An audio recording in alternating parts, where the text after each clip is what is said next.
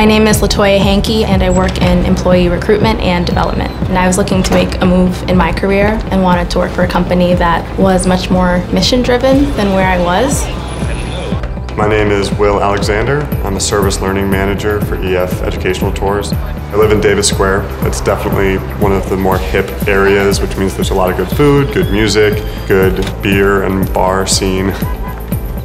My name is Alex Luther.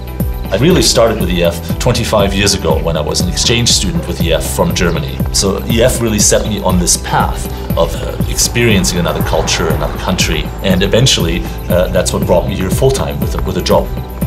I'm Lisa Masacek. I've been with EF for about a year.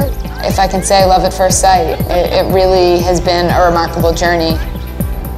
The office is beautiful. The light and energy that the building promotes is truly amazing. EF is hands down the most fun place I've ever worked. We make the fastest decisions, which makes your job fun. So if you don't have to spend a long time working through a bureaucracy to make a decision. I think what most amazes me about EF is the people and how really committed, loyal, and what a big drive people have for the work we do. It's very, very diverse and everyone has a totally different set of passions and I love that.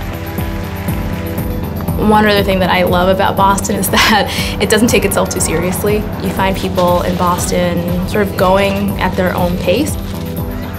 Raising a family in Boston is absolutely phenomenal because there's such a city with such a worldly flair, but there's also a real neighborhood feel. You get to know people that live around you, you get to know the community.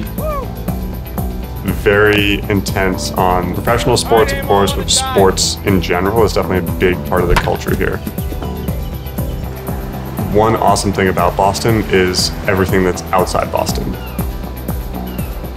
This is a place where each person can grow along with the company, because where we are now is different from where we'll be 5 years from now.